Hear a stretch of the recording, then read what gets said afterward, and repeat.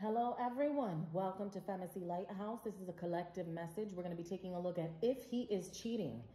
Okay, so this is one of the questions that I get the most. We're going to take a look into that right now. Spirit, please speak to me in reference to what someone needs to know. Is this person cheating? Is this person cheating? The Two of Wands energy, that's fire, Aries, Leo, Sagittarius. The Lover's card with Gemini. Tell me more about this Two of Wands person. All right, we're getting the Two of Swords. So right away, the answer that I'm getting is that someone is not cheating. All right, is that correct, Spirit? Please talk to me about the Two of Swords energy. The Three of Wands. So right here, I have two people that are waiting for each other. Now, this is fire energy, Aries, Leo, Sagittarius. The both of you don't have to be fire signs, okay? But I asked if someone was cheating. The first card that I got was the Two of Wands energy. It was clarified by the Lover's card right here. As I asked to clarify that, I got the Two of Swords on top of the Two of Wands, and then I have someone else that's waiting and watching. Clarify this Three of Wands energy. Spirit, please clarify this Three of Wands energy. The Three of Swords. So one of you is heartbroken right now over something. All right, with the Three of Swords energy. So there's one of you that's really in love over here and is waiting to meet up with you. The other one is over here heartbroken, but waiting as well. So we have two individuals that are waiting, okay? Tell me more. So this person, yeah, we have the Ace of Wands to the Queen of Pentacles. Right? So somebody could be dealing with an earth sign. Someone could be dealing with a fire sign.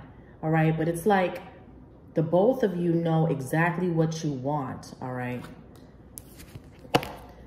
Spirit. So are you telling me that this person is definitely not seeing anybody else? Talk to me about that. So this person is definitely not dealing with anybody else. They know exactly what they want. All right, Ten of Pentacles. Taurus, Virgo, Capricorn. Tell me more about this person. Tell me more about who this person is.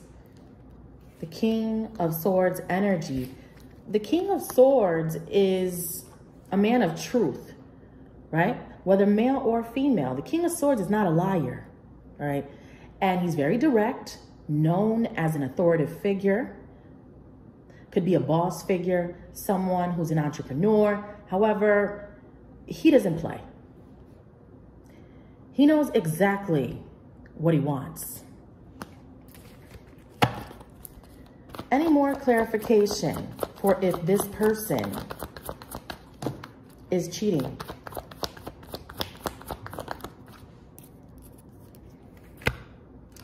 Queen of Cups energy, Cancer, Scorpio, Pisces. They're definitely in their mind about something.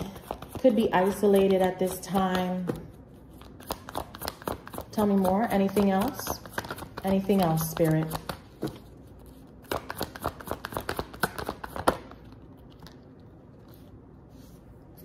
So we have Judgment, all right? And this always speaks to someone trying to get something back or trying to revive a situation, resurrection, with the Judgment card being present here.